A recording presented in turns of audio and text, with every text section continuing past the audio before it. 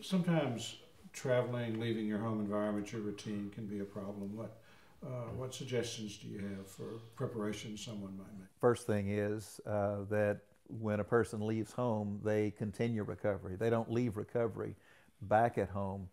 I think it's important that before they ever make the trip, that they come up with a travel plan.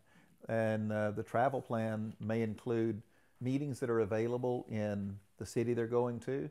It may include things like contacting the sponsor before they leave with a prearranged time when they will talk while that person is out of town, and also a plan to meet the sponsor when they return from their travel, as well as which meeting they will go to immediately upon returning home.